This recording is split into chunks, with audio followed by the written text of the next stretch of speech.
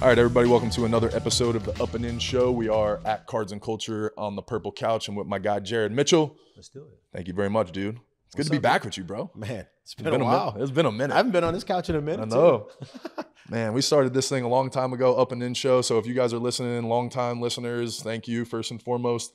But Jared started with us with the Up and In Show and now is a co-host on the Mic'd Up Show with Mikey Matuk. So all LSU baseball love, and I'm excited to do this. We're chopping it up about LSU baseball. It's postseason time, baby. Yeah, it's that time. It's about time for them to kind of jump over that hurdle and get to kind of where we really were able to get. And I've been ready to kind of pass that torch anyway, dude. Like I was thinking that I think people kind of like think it's the other way around, but No. they're like I want to see him continue to succeed with it. So like 100%. I've been waiting just as long to be like, hey, bro, like here you are, you did it. It's And time. I think they have a chance to do it this year. I'm going to be honest with you too. Like, I think it helps LSU's legacy too, to like, right. And even us, like if people were like, oh, you want to be the last championship team? I'm like, no, I want more championships for our legacy. Right. Like it makes our program better, it makes us more proud. It makes us continue like passing the torch. So I'm like, no, we need to win a championship. It's been 15 years. The last I remember, all the past champions, if you will, like the way I think of it is people don't like forget championship teams. So we may be the last championship team, but I still remember all those other teams before. So for me, it's like, if that's how you think I'm thinking that we want to be the last champions, we won't be forgotten. No. It won't matter. Hell like, no. Just keep the legacy going. I would like to see him keep winning and keep winning and keep winning. Exactly. I think it'll be great for Jay too. You know, I really like Jay. I know there's, you know, different opinions of people and stuff like that, but I've enjoyed my company and my time with Jay. So I hope he gets a championship. That'll be cool for him too. I think they have a good coaching staff. So they got all the pieces. That's for sure. All the pieces, definitely. Yeah. Hey, if you guys didn't know too, this guy over here was the most outstanding player in the College World Series tournament. So that was kind of fun. Yeah, apparently that happened. So you did all right. It was a decent tournament, if I remember. You were on that ESPN3 commercial for a while too. That was like my favorite. For a long time, bro. I think they still. I'm being dead serious. I think I saw it the other day. I'm like that. Only NIL was a thing back then. Can you imagine how much? That's crazy. That is crazy. It was crazy. Perfect because you were number 3, right? You got up, and it was like the ESPN3, whatever that was at the time, the streaming and stuff. That did run for a while. It was a good while. But people in Pro Bowl used to always talk to me about that. They thought they were like, bro, that was the most badass thing because you got up and didn't you like yell or something? It was after I think I slid into third, if I remember correctly. Yeah. I don't remember if it was I think it was from the back because I remember seeing the numbers. So. But your celebration was like what everybody, all my teammates, they were like, yo, what's Jay Mitch like? What's Jared Mitchell like, bro? Like that celebrate, because they don't know anything from the year. They just turn on the TV in the postseason, they see you, they're hyping you and chat up with the national championship of football and everything, and then you do that. Everybody's like, bro, you're the best player ever. Like, hey, how about this? I know you got the same. There's no way you didn't get the same thing when you first got the Pro Bowl. How many people were like, damn, man, you big, but I thought you were like 6'12". Yeah, 100%. Everybody's like, dude, I thought you were like 6'5". I'm like, 100. That's what I'm saying. That's what I'm saying. Everybody was like, bro, was he like 6'5"? Like he got to be like, and I'm like, I mean, he's big. Don't get me wrong. He's 6'5". Yeah, but like, they just like assume all this, right? The TV really adds some really weight does. to you. Whatever, it does. So it is what it is. But I think it was that commercial too. They made it. They did good. They did kind of. It was good. Yeah, it was good. It was good. It ran for a while. But you played well too. That was good. We did. Yeah. We did. When you think about it, when you go back on it, we had a really good team.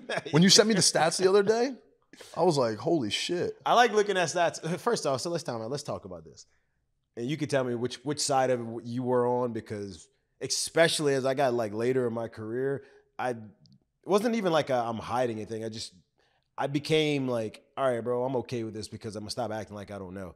But later on in my career, I started being like, man, let me see these numbers because I kind of want to understand them and know. Whereas I feel like a lot of people, a lot of baseball players will sit there and try to tell you, yeah, dude, like I never look at the numbers. I don't know what my numbers are and this and that. I'm like, bro, there's a fucking camera in left center field and right center field. There's a scoreboard. There's a ticker going across with it. There's a ticker that's on the wall. It's in every stadium you play in. Don't act like you don't see it. Yeah. You know. And so like it's funny to me because a lot of guys still act like they don't know their numbers and they just play. And I'm just like, I'm not stupid, dude. I've done this whole thing. I know how it goes. Yeah. It's funny to me, like thinking about it, but like when you talk about the numbers, like I go back and kind of look at it, and man, we had dudes that had sneaky good seasons that you don't even realize, and obviously, like Chad was a huge thing. Yeah. But even remember when I was like Bradshaw, almost with under 3 ERA. Shoot at like 50-something innings. Over a 3 ERA. 50-something innings is a good chunk of innings out of the pen, multiple random starts here and there. Like the whole like saying for a long time is you need 3.5 pitchers, right, to be really good. And however that comes, whether it comes in 3 starters, whether it comes in 2.5 starters and a closer, however it goes, I really do think when it comes to college baseball, like you got a legit chance if you have quote unquote 3.5 pitchers, right?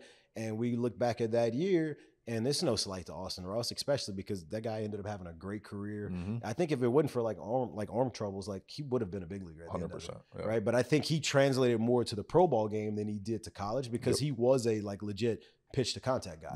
Well, when we were talking about aluminum bats and hotter balls, like that's gonna be tough, right? Because you don't really have to hit sweet spots of bats in college. So if you want to call him the half pitcher at that time, that's only because the guy literally was a strike. Right. Like he got on the mound and it was a strike. And he kept us in the game on and a he Sunday kept us in too, the game right? on a Sunday where we had a offense. good enough team to just outbang you, right? But like that year, it was shut down. He's going to keep us in the game. And then Matty was literally door closed at the end. Exactly. Of it. That's so there goes your 3.5. But then now when you go back and look at the numbers, you're like, well, damn, Bradshaw almost had a 3. Yeah. Well, damn, Nolan Cain had like a 4.2. Yeah. You're like, a lot of innings. And you're like, and you're like looking at it, you're like, shit, the rest of our pitching staff was better than you thought, like than what you thought it was at that time, right? We were nice. When I look at him now and I'm looking at this team now, I'm like, man, if we can get some of those like young kids at the back end of that pen and stuff like that to really get going, bro, that's all you need. Especially if Thatcher keeps throwing the way he's throwing. Yeah. Well, if he can start that regional and win that, 100%, because that's the key is just being able. He's the wild card, dude. He's the Joker. I agree. He's the Joker in the deck. Yep. If he shows up and plays and throws away, and you don't have to use a ton of the key bullpen guys in that first game. If he can go 6 or 7, you don't have to extend. Exactly. If he can go 6 and 7, you can piece together at the end of the game. Hopefully, we have a decent lead, right? Like hopefully, it's good enough to get us. I'll be honest with you though, even if not, like, and that's what I guess when I say I go back to 3.5, like if you get out of Skeens, what you think you'll get out of him? If you get out of Ty Floyd, what you think you'll get out of him? If you get out of Thatcher Hurry, what you think you'll get out of him? Those other guys won't be extended. They won't have to go 6 to 9 outs to be able to kind of like keep this thing together. I think the less you can make those guys have to go extended outings, better off you are. And it's not any slight to them. Right. They're just all in positions they never thought they would be in because they had 3 frontline arms go down. Exactly. So with that being said, these kids are kind of thrust into something they were not ever expecting to be in. And it takes time to adjust. And I think that's where they are. 100%. And I think I said this in the beginning of the year too, right? Like people's roles are defined throughout the year. Yeah. Unfortunately, because of the injuries, every role kept getting redefined, and like different and put in different positions. So nobody was ever the set closer. Nobody was ever really, it was Friday and Saturday and that was it, right? There was no set Sunday guy. It was no set midweek guy. It was always trying to get people in different roles to figure out who can take this load, who can do this, right? So I think the postseason now, it's like, all right, cool. We just got to win. So people are just going to be thrown into random roles. It's like, who's going to perform? So I think they got the guys. I think they have to me, it's about the coaching staff too, right? Are those coaches going to get those guys believing enough, hey, you can do this job. It doesn't matter what role it is. Like, just embrace it. That to me is going to be the biggest key too. That's it's crazy too, because that's the one thing about college baseball is there's no minor leagues, man. So there's no call-ups, there's no send-downs. Like, this is it. This is your squad. Right. So like guys go down, guys have to step up, Yep. and you're either going to get it done or you're not. Yeah. What I think Jay has done a good job of all year, and I think somebody like Thatcher is kind of the prime example of it. If you beat that kid down all year because you haven't gotten out of him what you thought you would get out of him, there's no way he's throwing like that in the SEC tournament. Yeah, no. You get what I'm saying? Yeah. And like there's places you can go, there's people you can be around who beat people down when they're not at their best. Yep. Jay's found a way to communicate to this group of guys to where you still see guys like Thatcher showing up at the end of the year. You still see guys like who could easily be just absolutely pissed off. Guys like Joe Barrett, guys like Pearson, who were very, very, very big parts of the team last year, who have been in and out, spotty, back onto it a little bit more at the end of the year. But you could have lost them early in the year by not being in the lineup every day. 100%. He's found a way to keep those guys like into it, and now they have become like really big parts of what they're doing now. And it seems, hopefully, that it's all really gelling at the right time, like legit gelling at the right time. Yeah, I said that too in the beginning of the year. Is just like you could easily lose a team like that when you have that many guys fighting for spots or roles or whatever, right? So I think it's going to be on leadership of the, the leaders in the team, but then the coaches too, to be able to be like, keep these guys ready for whenever it is, right? Yeah. So I'm excited to see how they roll out in the tournament. I think too, like what a like sweet feeling it'll be for them you start the year the unanimous one. You really go for like 10 weeks of being the unanimous one in like every poll. Yeah. And then you get knocked off and then you lose the teams that you should beat. How sweet of a feeling will it be for it to all kind of come back together when a lot of people had kind of jumped off the bandwagon already? Yeah. Right? Yeah. Like for them to pull this thing back together and kind of get going from that spot, I think that's a pretty cool feeling right there. 100%. I think good teams do that, right? They take their bruises and lumps, they figure out what makes them successful, and they get back on, and then they're even stronger. So I think that's going to be a big key for them. Like, let's tell the truth about it too. Like if you're the number one team from wire to wire, where is it that you got tested? Yeah. Where is it that you had to look yourself in the mirror? Yeah. Where is it that it's like, hey, I'm either going to go, when we get to that fork in the road, I'm either going to go right or I'm going to go left. Like, where does that happen if you're literally one all the way through and through, right? So to me, I was kind of hopeful it would happen at some point. Me too. And then at some point, you'd obviously still be looking at it, like, I don't know if they have it. They're missing this, and this, and because they're not hot. Right. They're not playing great. Right. But nobody wants to be peaking before you get to this part of the year. Exactly. So like, they're just really that simple. Like this is the time to peak. Yep. This is the time where guys who didn't have significant roles throughout the year to all of a sudden show up and be heroes in the role that they're in. Yeah. It's that time. Yep. I'm trying to think in 2009 when did we have, because technically with our rings, it said wire to wire, right? So we were number one throughout the year, but I know we weren't even the number one. Well, it wasn't seed. throughout. It was, we started the year one and then obviously finished it. Okay, that's right. Okay. Yeah. Because I think we went in. We were definitely one. No, we went into the tournament as like a 3 or 5 seed. I think we were the 3. Like I think we were the 3 overall seed. Yeah. McGee and I were talking about this the other day. We definitely weren't one. No, I know for sure we weren't one. What do you think it was in 2009 that was our setback? Because we checked every box. We were SEC overall champs. Yeah. Won the tournament. West Baton Rouge champions. Yeah, exactly. That's what I said on Jordy Clott's show. I was like, Jordy Holtberg's show. I was like, it was the LSU Invitational, baby. That's what that was. And then won our regional, obviously super regional. What was it for us? I think our setback was, so you'll remember it. A lot of people don't, but apparently, I not only remember this, his coaches told it to me multiple times, but apparently up until that Tennessee series, or up through the Tennessee series at home that we lost, right? We lost 2 series all year. Yeah. One at home. I forgot. Both of them at home, too. Yeah. Illinois. One at home against Illinois before conference play started. Yep. And then we lost to Tennessee with like 3 weeks left in the season. I forgot about that. Right? So, yeah.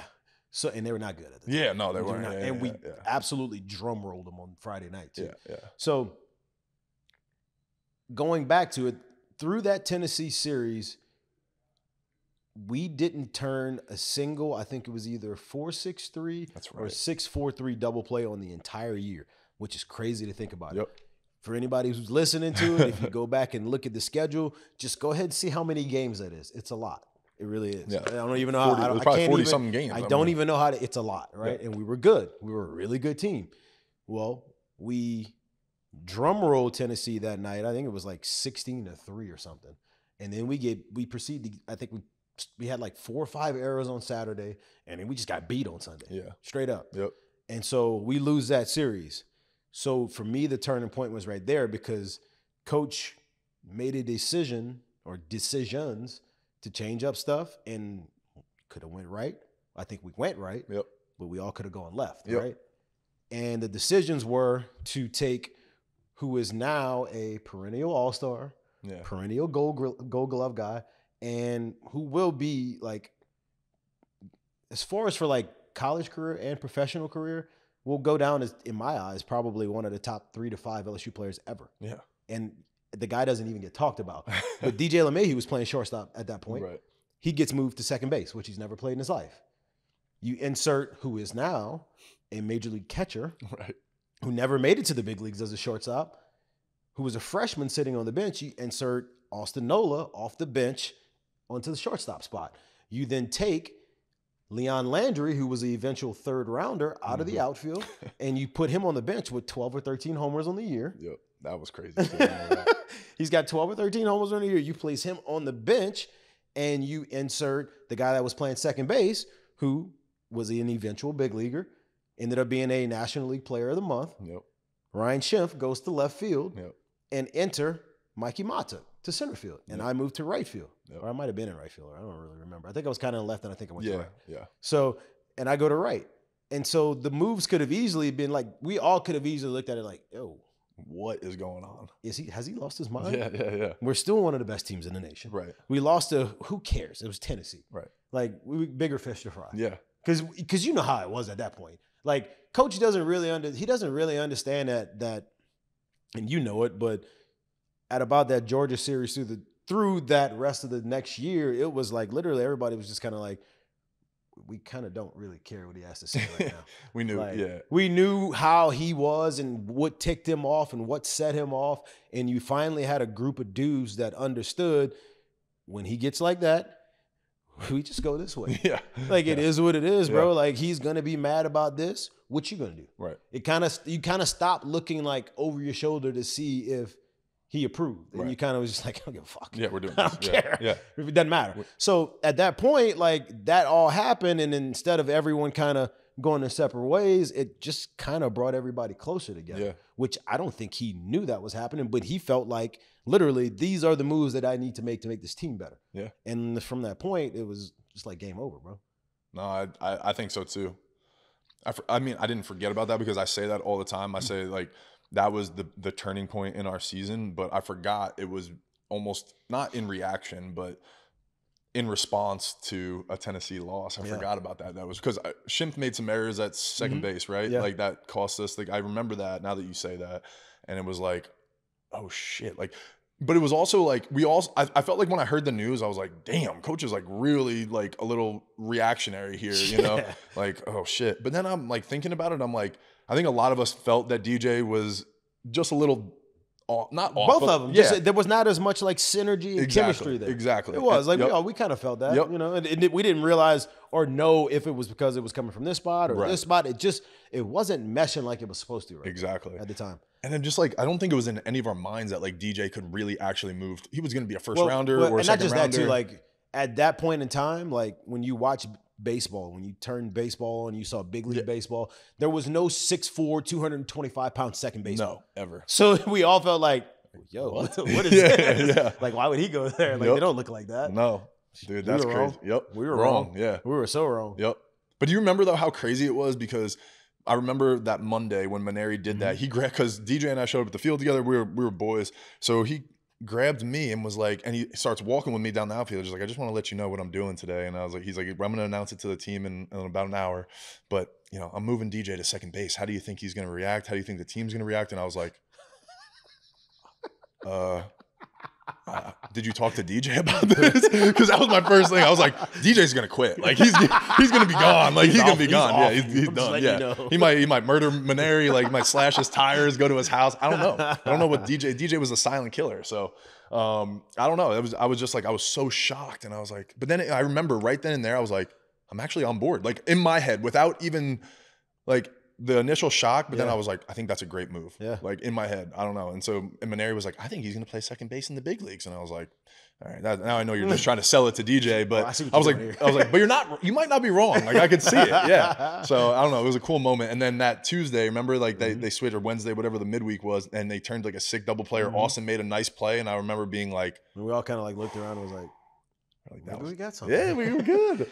So, I would say it was that too. And the other part so like that was the one that I think we already had a team that kind of felt like it was like championship or bust. Not kind of, like we literally did. We were like, yo, this is the same team we had last year. Yep. Why can't we win? Right? So we already had a team that kind of felt like it was championship or bust. But I also think, so that happens. We finish out the year pretty strong. We go into the SEC tournament and we lose the first game in the tournament. Remember that? Yeah. And then we get all the way to the championship game. And in the championship game, we have a guy named Ryan Bird starting. Yep. And Ryan had like very few innings on the year. Simple as that. Yeah.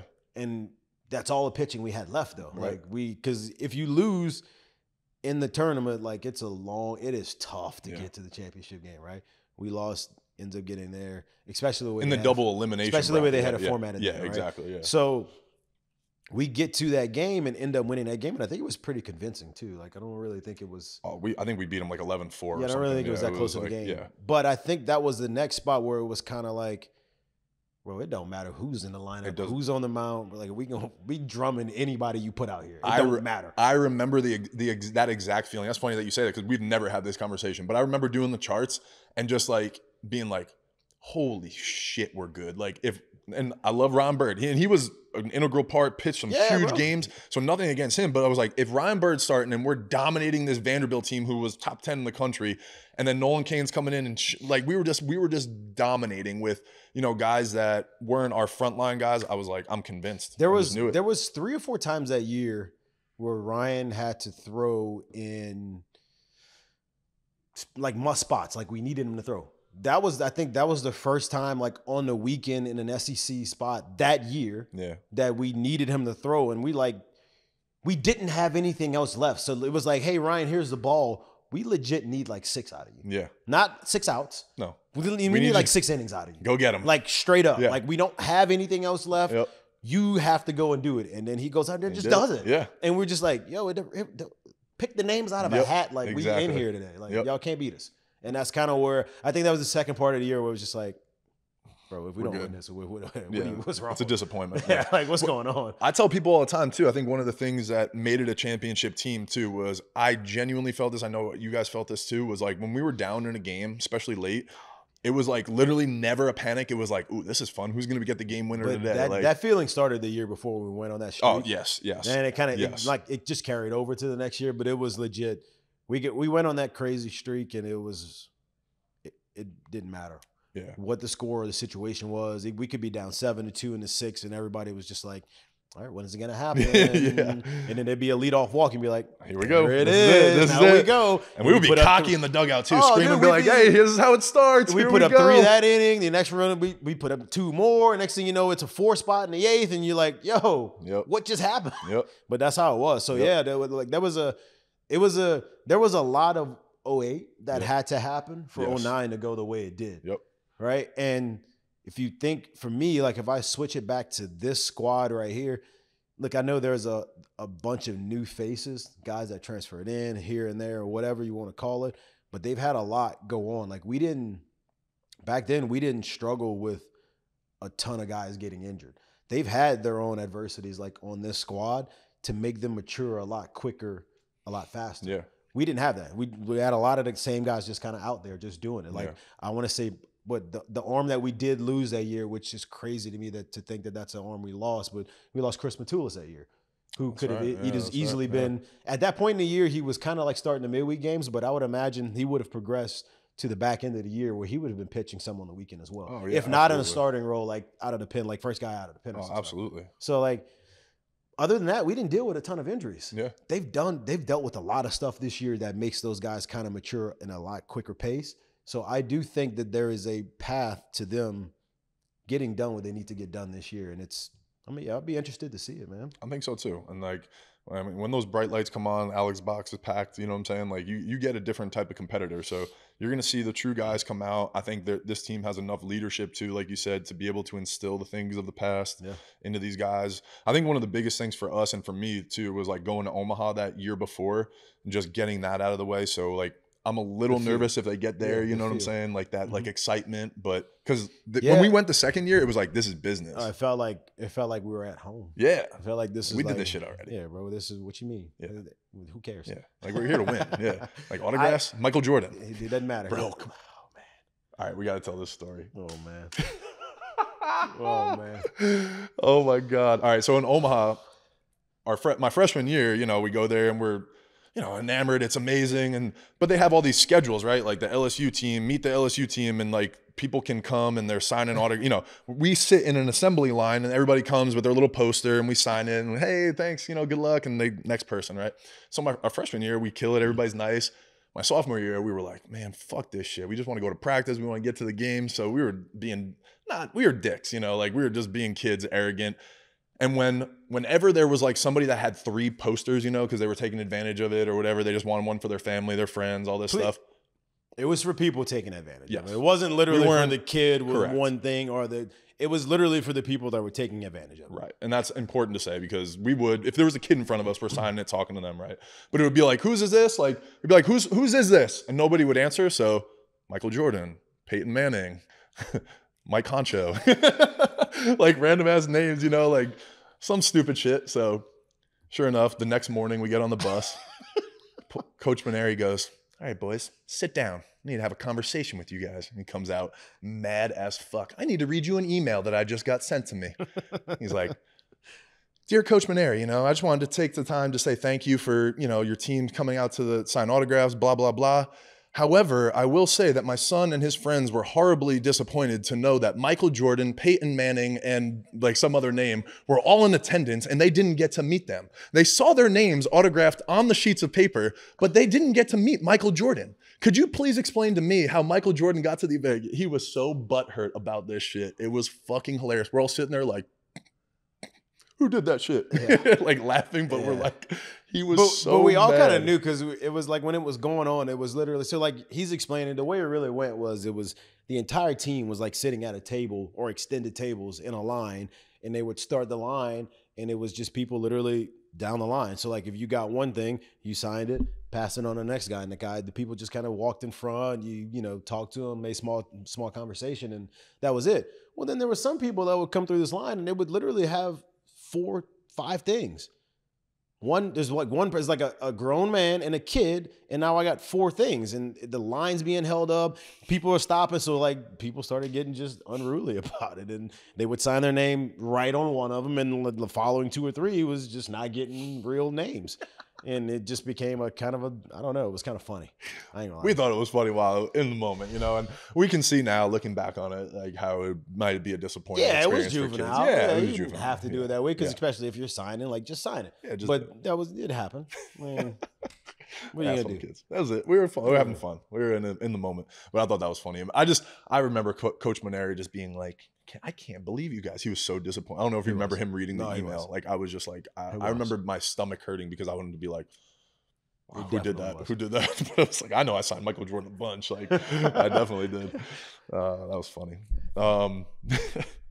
What else? You remember any other good stories from Omaha or leading up to the College World Series? I'm trying to think of any like good. I'm thinking about. We had that. I won't say any names, but we did while we were there. So that's the difference too. The difference in the tournament. You remember how I'm pretty sure it's somewhat similar now, but obviously different teams are placed at different hotels, right? Yeah. The 2008 time we went, we were literally like 30 minutes away from the stadium and everything going on. That was basically, this team wasn't supposed to be here. Let's give it. Let's give it. 2009 when we went, we were in the thick of it, right? They penciled us in early. So at that point in the year, like you were saying, like boys have gotten pretty cocky. Cocky, boy, confident, like, confident to where like there was nothing like we good. I don't really care what we do. Like we're good. We'll figure it out on the field. Yeah, right? and we're gonna be fine on the field. We'll be fine on the field. Just get us to the park at the time we're supposed to be there. We'll figure it out, right? Yep. So at that point, like we're playing games. We got days off. Boys got curfew. We're residents in Omaha. I mean, you would swear we were regulars there. Like we were out everywhere. 12 o'clock curfew, coach. We just got practice at 10. Man, I'm not coming back at 12. I'm good. We had some guys that were 21. They're going to casino. Some guys that were old enough that would go to casino. It was you. If you didn't know, if you saw us around there, you would swear our season was done and we were there just visiting. Like it was fun. We talking to other dudes. Like we get on base, second base, be like, hey man, like what are y'all doing? It was like, man, we had us a good night. Did y'all try out this place? The boys would be like, nah, dude, we were in bed at 12. Because we had curfew at 10 and we had film study from 8 to 10. And we were like, film study? Like, what? What? Like, damn, we were at breakfast. We were at lunch this morning. I had a beer for lunch. Oh, man. It was the loosest bunch of dudes you kind of ever saw. There really was no moment that felt like it was too big. There was a bunch of dudes that just, I mean, it's like banded together. And obviously, like a lot of people don't know that, but at this point now, but it's as close-knit of a group I've ever seen, man. Like there's 15 of us that still talk regularly every day. Yeah. Pretty much every day. And it's like that same feel of what we had from then to be able to carry it 15 years later tells you a lot about how it was when we were all together every day. So that part of it was, pretty cool for me. 100%. I tell people too, like that. I think the perfect example, I've told this story on my podcast, Coach and I have talked about it, but after we lost game 2 in the championship series, when he huddled us up and he just got us ready, like, you know what I'm saying? Like, he said the right things. And then we got on the bus and the music was loud. Like, it was like we had won a game, He was like, I want it to be like we had just won a game, like, like all this stuff. And so I feel like to lose a game that you thought you were going to, win, to have the national championship, it could have been a really downer bus ride. You know what I'm saying? For us to be partying and being like, and then from the moment we stepped on. Exactly. Yeah. And then we get back to the hotel and we had our little team meeting and doing all our shit, like as a group. It was just like, there's no way we're losing this game tomorrow, No. So it was just like, I think that was the perfect epitome of like our team. Lose like the chance to win a national championship and then be pumped on the bus ride to be like, nah, it's all right. Tomorrow, we got it tomorrow. It was a good group, man. I'll never forget too. I think I've told the story a time or two. I don't know where, but I remember earlier in the year that year, when earlier in the year that year, actually no, what am I? It wasn't even early in the year. It was literally what you were just talking about when Nick. So we had this whole thing. Game 2, we lose. And you would think it would be like everyone just feeling like, oh no. Yeah. And I think the reason why the thought was this, because if I remember correctly, the year before, Georgia was in the championship, won game 1, and proceeded to lose game 2 and 3 to Fresno State. Yeah. Right? Yep. So like we win game 1, but then we lose game 2. And like the thought process for a lot of people was like, hell no. Right. They got we momentum. Ain't doing what they just did. They got momentum too. No like, chance we're losing this thing, right? So like, that was a feel. So where we played that game, lost that game, get on the bus. Coach gives a speech where I assume he thought everybody was like down in the dumps. That speech ends and it was like a party going back to like as if we won, right? So we get in that room that night and I'll never forget this. It still gives me chills to this day. It's like we have that whole thing that we did. Is what it is.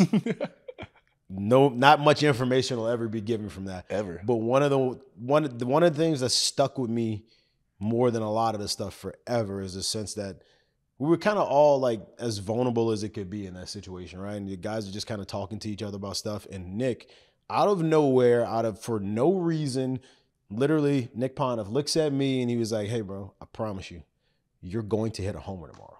No way. Oh yeah. Are you fucking kidding me? I swear. This is in the hotel room, like when we're doing this, like all our shit. This is literally an hour after we just got off the bus after losing game 2. He goes, "You're going to hit a home run tomorrow." I got chills, dog. When I hit the homer in game 3, I touched home plate and I'm like, "Where's Nick? No way. Where's he at?" I'm like, it was the most outer body experience you could ever feel because I was chills, like, "Yo, like, what the fuck?" And so like something like that was like, it was cool to me, man. That was. Bro, you've never stuff like that is just like you can't duplicate stuff. No, like you've never told me that. I got chills all over my whole body, bro. That's fucking nuts. Nick never told me that either. I figured he would have said something about that. That's dope. Do you guys talk about that, or like have you guys talked about it? We have. We always do. That's fucking awesome. I love that. That's why it was also cool too. If you remember, like when we were up 11-4 in the last inning, and I went back out and Coach did that cool thing where he kind of like allowed guys to come off the field. Yeah. Well, Nick replaced me on the field too, so I gave Nick like this huge hug, and I was like, "Dude, I love you." No way. I was like, "Dude, I love you. This is awesome." Yeah. Dude, we got to find that clip. If we can somehow find the clip of like the end of the game, like that's sick. Yeah. That's really fucking cool. So stuff like that, it doesn't leave you. And like you can't write that. How old are you? 34? Yeah. Fuck, man. We're 34 talking about that shit, right? And it's fucking giving me chills. Like we were there yesterday. Yeah. I told the story of like, I'll never forget this my whole life. DJ was, from Michigan, Lambeau Leap. He was a huge Packers fan. So we're doing our lap around the field and shit. Yeah. And I was like, bro, how sick would it be to do a Lambeau Leap into all the fans in left field? He was like, let's do it. So we did. We were like in the back of everybody, and like we waited. And I was like, you ready to do this? He was like, yeah. So we tell all the fans, we're like, look, hey, we want to jump up there, Lambeau Leap. We're gonna sprint, climb the fence. You guys got to pull us up, right? Yeah. And so all the fans did it. So I was like, I'll never forget this the rest of my life. We waited. We go to left field, then we go sprint, like climb up the thing. They all pull us up, and we were just sitting in there with everybody. Like it would have, if we had phones, it would have been the best video ever. Like you know what I'm saying? Like to have that and shit, but we didn't have the technology. That wasn't a thing then. It wasn't a thing. Had 5,000 Facebook requests when we got back. You remember that shit? Think about that. Yeah. We missed out on the good times, man. Yeah. We still did our thing, though. We still had a good I think it was good that we didn't have social media. We might have been degenerates. It might have been a problem. I mean, we're already signing Michael Jordan. So. Yeah, we would have been too distracted with DMs and shit like that. Oh man, that's but funny. nah, like that stuff like that was cool, man. Yeah. And when I talk about like a team that was like nothing bothered us and like we were in the moment everywhere we dude. went. Like I still remember one of the first practices I think it was the very first practice we had when we were there because it was on the field in Omaha and we're warming up like before we even take BP and it's almost a straight up fist fight between Leon and Chad. Yeah. And the fist fight is over, or the fist fight that's about to start Right. is over whose dad would beat the other dad up. That's what the fight was. That's what it was about to be. No, my daddy'll be. That's what it was about. It wasn't like that's what's going on before we're about to take BP on the field in Omaha as a team. Yes. And and people don't know this. Like when we went to practice at all these other spots, it was kind of like open. Like, hey, 10 o'clock, you pretty much got whatever, however much time. Right. When we were practicing on the field, you had a strict time slot. Like so it was like, it was kind small. of a real business thing. Like you're in there, you throw your everything scheduled. And in our scheduled time, we were about to fight over who's going to be whose dad. Yeah. And then those motherfuckers are doing home run derby. Home run derby. No BP. Home run derby. Like biggest games of the year coming up. I'm like, dude, Chad is taking some G hacks right now. Like, what is he doing? For a show, bro. Yeah.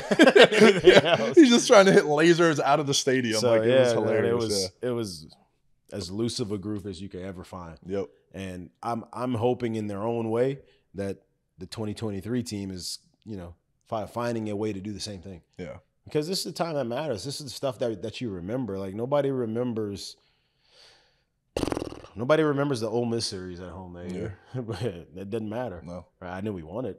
Just because I know the series that we lost. Yeah, we know the history. So I know that, but I couldn't tell you pretty much anything that happened in that series. Yeah. But you remember things that happened throughout the postseason and stuff like that. So this is the time that makes that you do all this stuff for, and it's pretty cool. I hope they do. I think I read this article the other day that Skeens wears a different player. I've heard about that. Yeah, I just read it. So every one of his start days, he wears a different like caricature or like funny T-shirt of a random player, and it's like they don't know who it is that day, but he's like it's Skeens day, and he comes in, it'll just be like a funny T-shirt.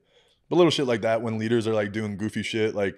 I don't think Dylan's like that crazy personality, but I think his leadership and the way he carries himself is good enough, But if they have those people keeping it light, I have heard he's a lot looser. Like once you're around him and you get to know him, so I would imagine in that clubhouse you get a real loose dude, which that's why everyone loves him. Yeah, so it is what it is. I kind of like that. I heard that about Skeens too. I literally asked. I'm like, what kind of dudes? He's like, dude, he's hilarious. Like he's goof. I'm like, when he sat here, he was so military and just very like, yes, same thing when we talk. Yeah, exactly. I'm like, good for you. I like that. Good. Yeah. So man, they play Friday afternoon, correct? Mm-hmm. Against Saturday, Tulane, which honestly should be rocking, and it's gonna be hot as hell. Yeah. Tuesday afternoon, win that game. You play the Saturday night game, right? So you would imagine that if you go out and take care of what you need to do on Friday afternoon, it'll set you up. I would imagine that Skeens will be throwing the Saturday night game. Yeah. Right, which then take care of what you need to do. It propels you into the championship game where you would have to be beat twice to not make it out of the regional. Yep. I think now look, every regional's got its own test. Somebody's going to be hot. Teams are coming and playing well. I personally think that this is a great regional for them to have. I think it is a great tune-up situation where they're going to play teams that are quality, but if they take care of their business and do what they need to do, they should come out on top and out of this regional. Yeah. But, this baseball. Crazier things have happened. I'm just hoping that crazier things don't happen this weekend. Yeah, me too. I'm with you. I know. I always get kind of nervous with a 4 seed like Tulane being hot right now, but I do think that they take care of business, and I think Skeens gets the ball Saturday, and I think that'll be fun. Saturday night at the box is fun. Dude, I want to – how crazy, too. Did this throw you off at all when we were the away team at the box? It was being trippy. The away team threw me off less than actually being in the away dugout. Oh yeah. That's what I think was that more, was just odd because there was no man. Let me just go inside, get a breather. Yeah, no. It was literally like, nah, I'm stuck here. I'm stuck. Like, this is it. This is what we got. Yeah, like, we're at the crib, but I can't go nowhere. Exactly. Like, I'm right here. That was always the trippiest thing. And then you want to hear something crazy? Fun fact. I never pitched a CG in college. Actually, never in my career. I never pitched 9 innings ever in my career except for that regional when we were the away team, so I didn't even get a CG out of it. We played 10. I didn't I pitch didn't 10. know that. Yep. So never pitched a CG in college. I only pitched 9 innings one time. That was it. Wait, give me the line in that game because the line was incredible. Oh, it was stupid. Yeah, it was 9 innings. I can't remember. I had 1 run because it was 2-1. We wound up winning 2-1. I had 14 punchies, I think. It's goofy. 14, yeah. 14 punchies against Baylor. That was fun. Yeah. I don't know if you remember, I struck out the side in the 9th, the bottom. So it was the bottom of the 9th. It was 1-1. They hit a home run, they win. You know, like that was the craziest shit for me. I've never, as a starter, pitched in the bottom of the 9th. Yeah. So I fucking strike the first 2 batters out on 2 pitches. I get the next, like, it was almost an immaculate inning. Like, strikeout on 3 pitches. Next batter, I go 0-2, and I throw this fucking nice breaking ball, and he just fouls it off. And I was like, oh, almost had the immaculate inning. And I get the ball back, and the whole place just went crazy. Like, stood up, and I remember stepping off the mound and being like, this is fucking amazing. Like, literally just being like, this is fucking unreal. And I got in there, I knew exactly. I threw a curveball under him, and like, he struck out, and like, that was my best celebration. Yeah. That place is, so this year, the Friday night game when they played Tennessee this year, and Jordan Thompson hit the bottom of the 8th, base clear and double. But the entire game, though, like, that's the first time in a very, very long time where I was in that stadium, and I'm like, it's giving me goosebumps because this is what it felt like when we were here. I was so mad I wasn't here for that weekend. Oh, it was unbelievable. And I've been to a number of games since then, and it didn't feel the same. I would imagine that's fun. If not Friday night, hopefully Friday. I mean, if not Friday afternoon, hopefully though, that Saturday night you're going to get like that same feeling. Yeah, Saturday night at the box, man. That's gonna be fun. Yeah. All right, you going out for any games this weekend? You gonna be there? I'm gonna try to make it to the Saturday night game. Nice. I can see the way my the way my pigment set up. Friday's gonna be tough. You're so dumb. You know, Friday's gonna be tough. So, you know. What you mean? You gonna get a nice bucket hat on you? Yeah, but you'll be fine. It'll be nice and lathered up. You don't know about all that. I'm gonna try to get the Saturday game and see, you know, a little maybe extra be in there for Saturday. Yeah, that's good. Try to get in there for that one. All right, good. That's what. Yeah, I don't want to miss skiing Saturday night at the box. I want to see it, baby. I want to see. It'll be fun. I want to see it when the lights are on, sun's low. That's it. It'll be good time. Well, thank you, man. I appreciate you making some time. This was fun to catch up and shoot the shit a little bit about the Tigers and reminisce about the past. But I'll let you get out of here, get back to life and work. Something like that. All that stuff. Yeah, all that good shit that we're supposed to do. Whatever. Thank you, man. I appreciate you. For sure.